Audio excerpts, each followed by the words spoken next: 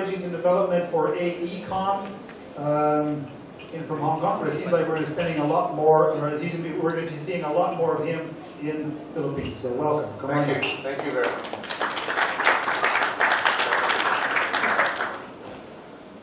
Fantastic. Well, honor of being the last speaker, which means I hope everyone has their coffee well filled. Thanks a lot, Richard, and thanks for everyone for sticking around to see the end of this. You know, we've been hearing so much about the potential and the growth of the Philippines. I'm very excited to be here. We do have a 100-strong team based here in Manila, covering everything from economics to landscape, master planning, architecture, engineering, go on. And today, kind of rounding out this thread of thought about healthy cities and places of great work, it's really exciting to me because folks, you know, I've been looking at projects around the world for the past 20 years. Things from resilient studies to green master plans to mixed use and even urban design guidelines. And these days, this idea of smart cities keeps popping up, right? Everyone's heard about it. Everyone's heard of sustainable cities and healthy cities and everything. And so we've been doing a lot of work around smart cities. So many people in the industry are trying to define it, trying to say, well, what exactly is a smart city? What goes into it? And try to draw pictures that encapsulate this very complex idea. We've been able to help a few people kind of articulate that. With Samsung, we did a smart city in Xi'an.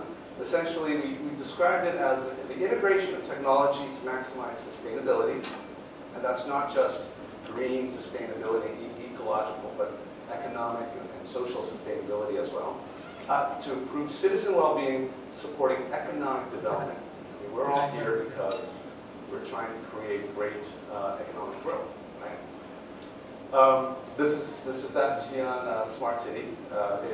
Very interesting. We went through a whole process that included metrics. If you can't measure it, it's very hard to say it's a smart city.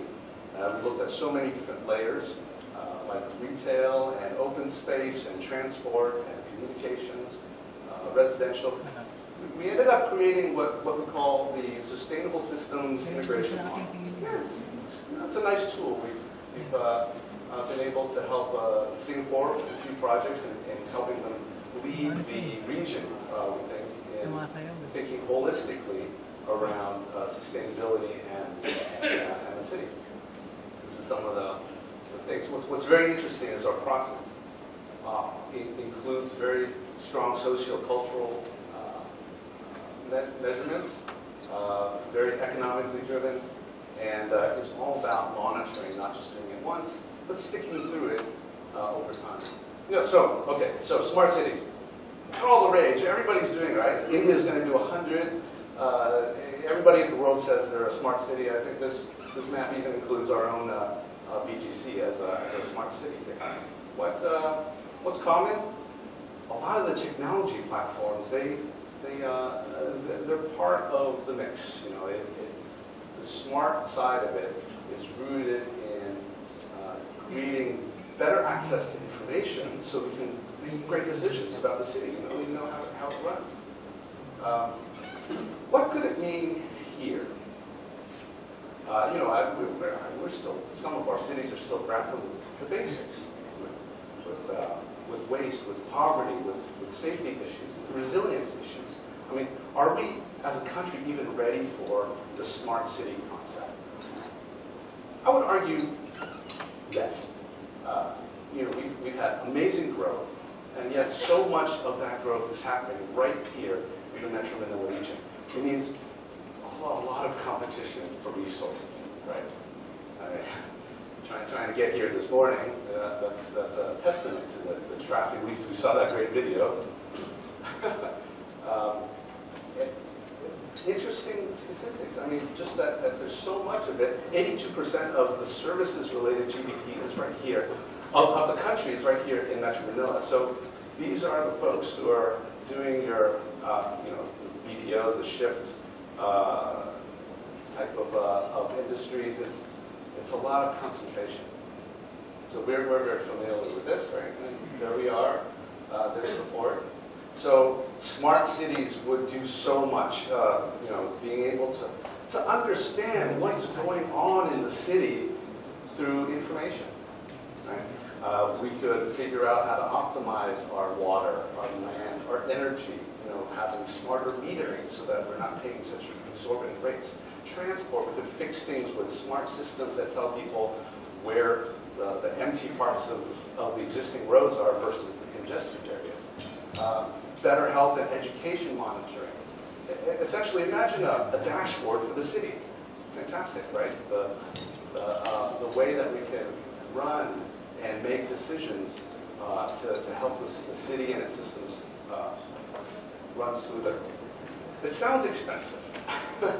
There's definitely a technological side to all this, but one of the things that we say and try to coach our clients and our cities is that it's not just about technology. This is where it's really important for the Philippines. It's very much about the people themselves. It's about us. At the heart of SMART are people, are the jobs that are created. And when we do our master plans in these smart cities, we help think about the operational needs of businesses, the aspirational desires of the stakeholders, the competitive advantage of the community, and the well-being and equity of the end users and their families. That is knowing the stakeholders and the aspirations is a huge part of it. And there are so many opportunities in the Philippines for these smart cities. Cities that are about smart thinking, right? Port relocation here. There's so much change in Metro Manila, but also the Clark Green City, which we are a part of, which is a part of taking the energy and the economics away from, out of just being in Metro Manila. So the rest of the country starts to participate in this economic growth. So the opportunities there are 5 kind of areas, I think, that you don't have to be all about technology to be doing smart cities. We look at places of industry, we look at wellness, we look at the aspirations of communities themselves, economic engines and strategic planning. These are all kind of going back to the basics of what is great placemaking. And that's really smart. Looking at logistics and ports and airports and understanding they're not always going to be the same. I mean, 3D printing is changing the way that logistics and delivery and commerce is happening. Flexibility in the backbone of our economy is smart.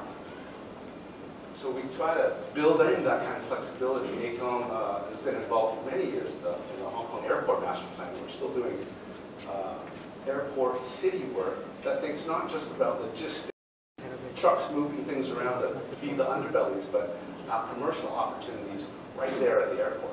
In fact, I live right next to it, so it's all about airport city living. I live what I do, right? Or in Singapore, we're looking at the redevelopment of the port. As the port moves away, what happens to that space? So again, it's an evolution and building in flexibility over time for what used to be just backbone service, you don't think about so much, into a real living waterfront for Singapore. It covers connectivity to the waterfront and very much about it, even using some of the water and the edges of the waterfront as not just a working waterfront, but a recreational and a resource.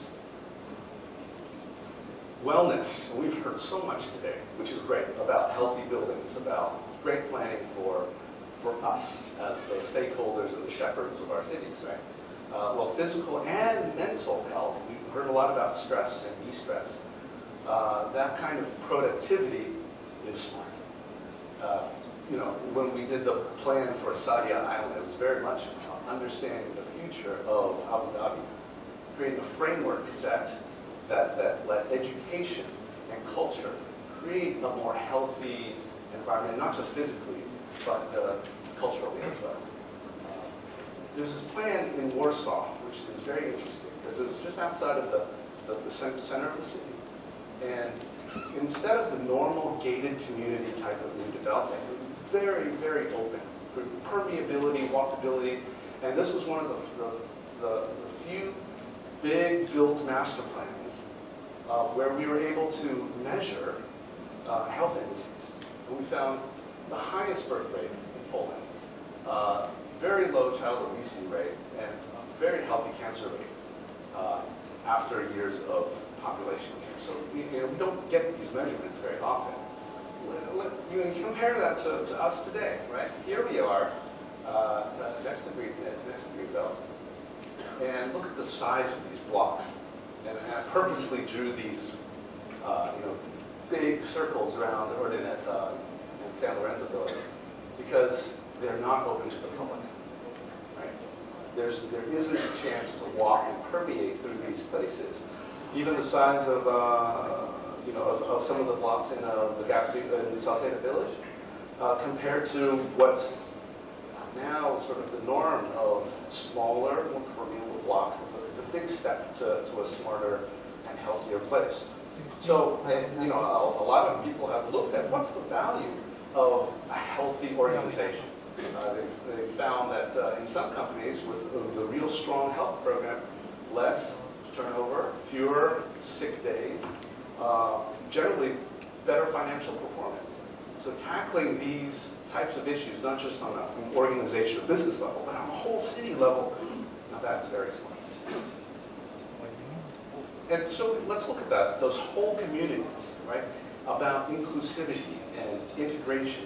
We're hearing a lot of interest in affordable housing and making sure that's part of these new developments. It's fantastic. It's that connectivity through our common spaces and open spaces that is smart.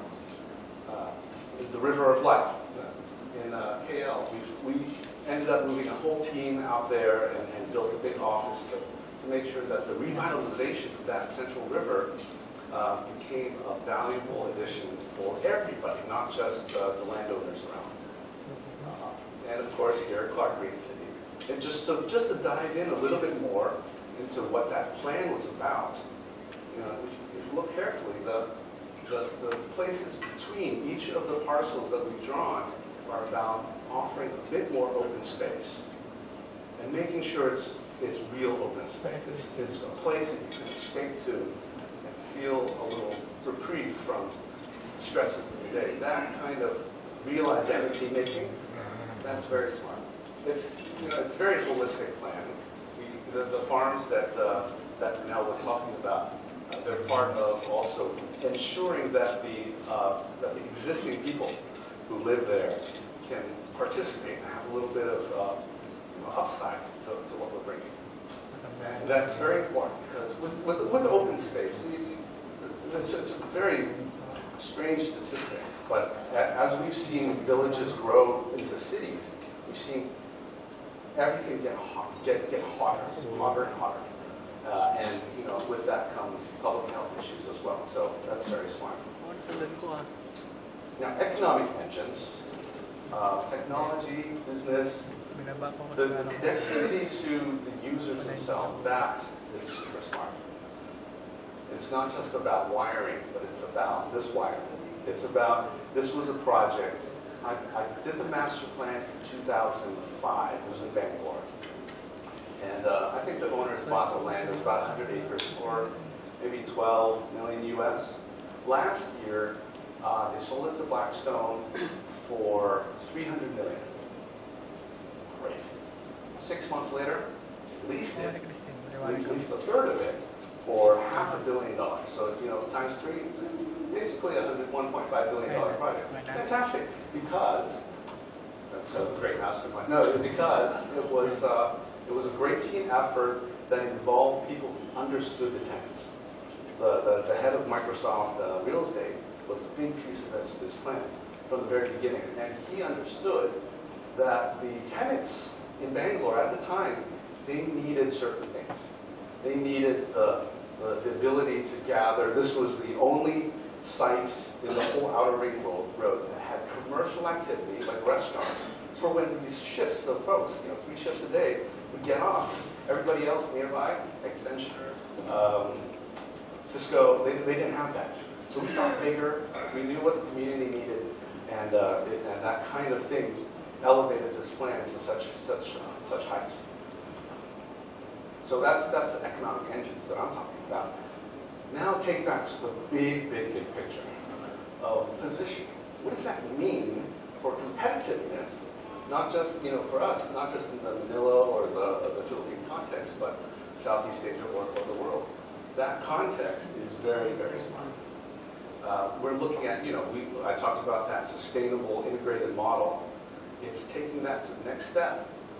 A lot of other factors to make an educated decision about where you are in the world. Did you know that our team, Brian included, were part of the initial plans for BGC? And our folks have been following it over time.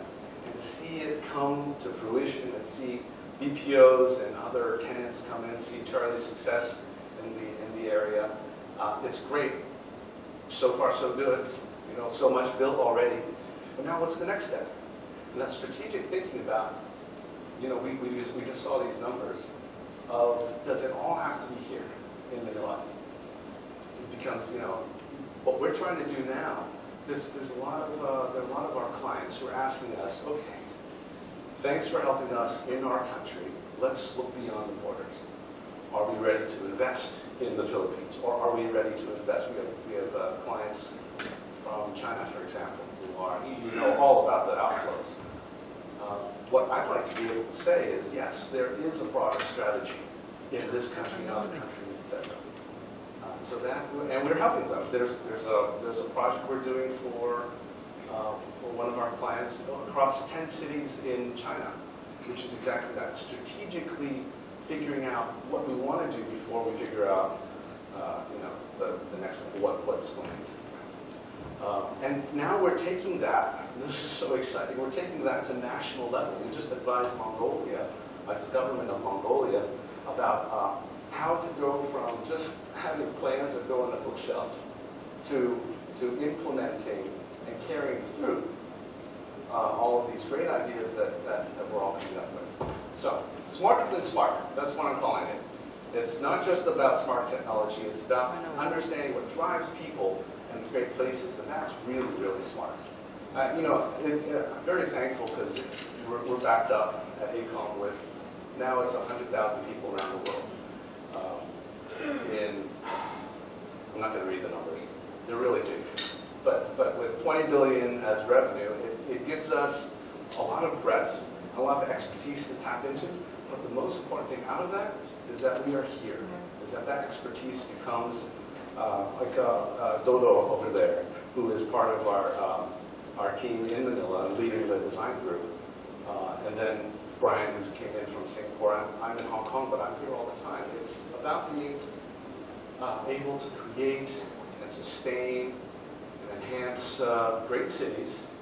More importantly, the people who are part of it. At the end of the day, it's people and our future that we have to look forward to. So, thanks so much.